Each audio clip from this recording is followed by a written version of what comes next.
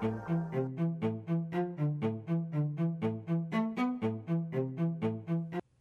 there drone fans, Rick here again from Drone Valley. In today's clip, I'd like to review the DroneMax M10 from a company called Energen, which is a portable charging station that's been custom designed to allow you to recharge your Mavic Pro batteries several times in the field from a single charge of the unit. Now, in the spirit of full disclosure, the company did send me this unit for review, but I promise you that won't impact my impressions of the product. You guys know I'm always very honest about the products I review, and I actually like to take these out into the field, put them through their paces for a couple of weeks to make sure they live up to the claims of the company. In the case of the M10, it absolutely did, and I'll get into why in a few minutes. But before I get into that, I thought I would do an overview of what comes with the kit. Then I'll do a section on showing you exactly what the features are of the product and how to use it. And then finally, I'll do a conclusion section where I'll give you some insight into my experiences with it over the last couple of weeks and try and answer some of the questions you guys have already sent me about this unit. So to get started, let's take a look at what comes with the kit. When you open up the box, you're going to see a beautiful carrying case inside, and everything you need to use this unit is inside that carrying case. I like that they spent a lot of time putting a carrying case in the unit. A lot of times you buy a product like this, it's in a box with a bunch of styrofoam, and you got a bunch of stuff that you got to put in your backpack. So having a case like this not only allows me to keep everything together, but it gives me another piece of protection when I'm taking it out in the field. Now the case itself has got plenty of room in the top for all the accessories you're going to put in there. You can put extra cables in there, other drone things you're taking with you, and the unit fits in the bottom. I always look for the little details in these things, and that shows you what a quality company you're dealing with. They could have just made this wide open and it had the top part kind of flap down on top of it, but they built this additional protective flap in so that when you put the unit in the bottom and close the flap, it's totally protected from anything above it scratching the unit up. So nice little added touch there that they built in. So in addition to the case, you get the unit itself. Now the unit, and I'll go into more detail when I do the overview of this, but the unit's really built incredibly heavy duty. It's built out of extruded aluminum up top, so it's got aluminum top and bottom, which is really durable. It also helps to dissipate the heat when you're charging the unit or when you're using the unit to charge batteries. And it's got this really nice rubber bumper on the outside. If you drop it, the rubber bumper is going to provide protection. The other thing I like is the rubber bumper actually keeps it up off the surface that you may be charging it on, because this is going to get warm when you charge it. And if the aluminum was down on a table or something, that heat could damage the surface of the table. So having this unit up on the rubber really means that I've got airflow underneath it to keep it cool, and I'm not going to have that heat directly on the surface I'm charging it. In addition to that, you get a charger for the wall.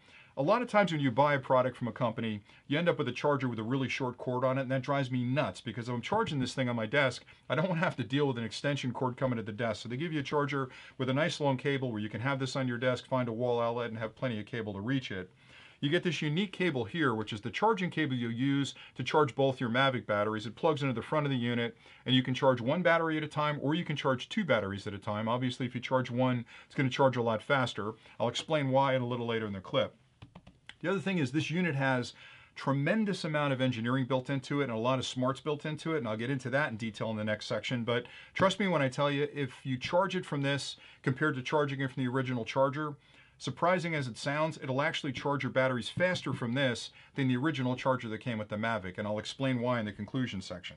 The last thing I want to talk about is the paperwork. I'm a big fan of paperwork. Here's an extended warranty card that explains what they cover for the product. There's a quick start guide, and if you're like me and want to rush through it and start using the unit, the quick start guide will get you going. If you want to understand more about the details of what the product can provide and all the feature sets that are built into it, there's a complete printed manual that you can read when you've got some time. Essentially, it's a very easy unit to use. You'll turn it on, you'll charge it. Once it's fully charged, you turn it off, take it with you in the field. If you need to charge your batteries, you turn it on again, connect up the connector on the front of this, plug in one or two batteries to it, and just let them cook. And they're going to actually charge up pretty quickly. It's got all kinds of safeguards built into it for overcurrent, overthermal protection, any kind of spike protection, all the good stuff you need to make sure your Mavic batteries are going to be protected when you charge it. So essentially what you get when you open up the box is everything you're going to need to use the unit and charge your batteries out in the field. Now stay tuned, and I'll show you how to use the unit.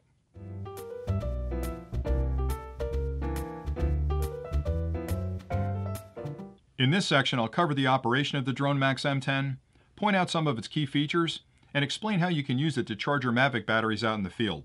Before I get into that though, let's take a closer look at the unit itself. When you pick it up, the first thing you'll notice is that it's incredibly well built. The whole exterior of this product is covered in aluminum. On the bottom it's solid aluminum, both sides, the back and the top. The thing you'll notice if you look a little closer is there are small heat fins on the side. The bottom is solid aluminum, and the top has got some major heat fins. Now that's important because the aluminum itself helps to draw heat away from the inside of the unit where the batteries are housed and the sensitive electronics are housed. And remember, when you charge this or use it to charge your batteries, this is going to get warm. So having aluminum on the outside that'll pull that heat away from the internal components is really an important feature. The second thing you'll notice is this really substantial rubber bumper on the outside. Now that serves a couple of different purposes.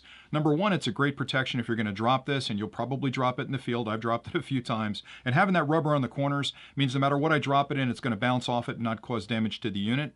The other thing it does is give you a really nice gripping surface, so you'll probably drop it less than if it was just the aluminum case itself. The third and more important feature that's a little more subtle is on the bottom of the unit. That rubber keeps it up off the surface you're charging it on. So if you're home and you've got this down on a really nice table and you're charging it, it's going to get warm. And having that little extra clearance where it's not flat against the table means you're not going to ruin a surface because of that heat being broadcast down to that surface. It also gives it a little bit of air clearance underneath, so it helps to dissipate that additional heat. If I look in the front of the unit, I've got a connection here where I actually charge it. I've got a second connection here which I use this dongle to charge the batteries. I've got a full-size USB connection on here that'll deliver 2.4 amps of current, and I've got a flashlight. That's a feature I haven't talked about yet, but these guys are clever enough where they've actually built a flashlight in here that has 3 different modes. It'll either be on, it'll strobe, or it'll move into SOS mode. So if you're out and people understand what SOS is, you can put it in SOS mode. Somebody sees it at a distance, they can come to your rescue. If I look at the top, there's a power button. It's not apparent, but there are 4 light bars around the outside of that. Then when you turn this unit on, you'll see those 4 light bars light up, and each of those light bars represents 25% of the charge. Not a whole lot going on the bottom. If I look at the back, they've actually taken the time to go through the approvals, the electrical certifications and such for different countries. They printed instructions on here on how to use the unit, so if you forget how to use it, which is pretty straightforward to use it, but there's instructions in there on how to turn it on and how to use the unit. And again, the sides, there's not a lot going on there except for the rubber cushioning on the sides. Now to charge this unit, you're going to take it home, you're going to use the wall charger. Basically, you're going to plug it in the front, plug this thing in the wall, and let it charge. Now they recommend the initial charge be about 4 hours, and I let it charge at least 4 hours, and when it's fully charged, it'll actually turn off. So that's a great thing to do the first time you're going to use it, because it helps condition the internal batteries to give them the longest possible life. Let me get this charger out of the way. Now to use the unit, you've got to turn it on first, and the way you do that is just like with the Mavic batteries. You'll tap it once, and then hold it for about 3 seconds. You'll see that light go out. Once that light goes out, it's going to go through a power cycle. It's doing some internal testing against the circuitry and the batteries that are inside there, and you'll see either 4 LEDs light up, or some of those LEDs will light up. But again, each of these represents 25% of internal charge. So right now this thing is fully charged. If I want to charge those external batteries, I've got this dongle. Now, I can deliver up to 6 amps of current from this connector to the battery. So if I'm charging one of them, it'll charge it very quickly. If I charge 2 of them, I'm splitting that 6 amps between the 2 batteries, so it'll take a little bit longer to charge the 2 of them. But essentially what you're going to want to do is turn this off first, and the way you turn it off again is tap it and hold it, and it turns off slowly. You want to connect these up to the Mavic batteries, and again, they're not positioned any different way. You can put them on either way, just like you can with the original charger. Once those are connected up to the batteries, you're going to connect this up to this connection on the front, and it's keyed so you can't put it in there wrong. It slides in nice and tight. Once those are connected up, you can turn this unit on, hold it for 3 seconds, quick tap and then hold it for 3 seconds. When it blinks out, it'll eventually come on. The minute it comes on, it's going to start charging those batteries. Now what's interesting about the charge is that it will try to charge both batteries simultaneously, but if this thing turns on, it's going to look at both those batteries, and if one of them is maybe 75% and the other one's 25%, instead of charging both batteries simultaneously, it'll actually charge the one that's lower a little bit more to catch up to the other battery and then charge them both the same. So it's a really smart charger in that it's going to look at the batteries and try to get them up to speed as quickly as possible. What I like to do out in the field is I typically charge 1 battery at a time, and I'll put up the quad, I'll fly through a battery, pull that battery out, set it aside, let it cool off. I'll take a fresh battery and fly the quad a little bit. Once that battery cools off, I'll put the single battery on here and charge it while I'm flying with another fresh battery. And again, if I carry 3 or 4 batteries with me, I find that I can actually continuously fly because this guy allows me to charge that. All right, so let me disconnect these guys real quick. Okay, it's turning off. All right, great. Let me get these guys disconnected. So you can see that it charges them up pretty straightforward, not a lot of complications there. The last thing I want to talk about is this flashlight up front. Pretty cool product. So let me turn it on again.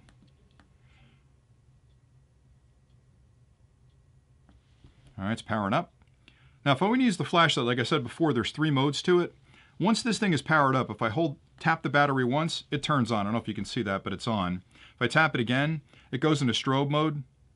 Then if I tap it one more time, you guys that were Boy Scouts will notice that's SOS.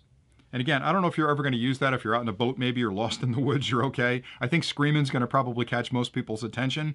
But again, it's an incredibly powerful flashlight. So if you're out in the woods, packing up for the end of the day, maybe you've dropped something, you want to make sure you haven't dropped something, turning this thing on to the main setting and then using it as a flashlight is just a really nice added benefit to it. So those are the main features behind the unit. And again, I've used the thing for a couple of weeks and I've just been blown away by the durability of the product, its reliability. I've charged probably, I'd say 30 or 35 batteries on this and never had a lick of problems. It charges up really quickly. On a single battery that's almost totally drained, I can recharge it in less than 40 minutes. And if I'm flying this thing down to maybe 1 bar or 2 bars, I can charge it even quicker than that. So when I carry 4 batteries out in the field, again, I'll fly the Mavic through one of them, pull that battery out when I land it, let it sit for a minute, put a fresh one in, fly it, and then take that battery and put it on the charger. And having 4 batteries out in the field along with this guy allows me to rotate through those batteries and continuously fly that Mavic. So for my money, this product measures up to pretty much every expectation I had for it, and I won't leave home without it.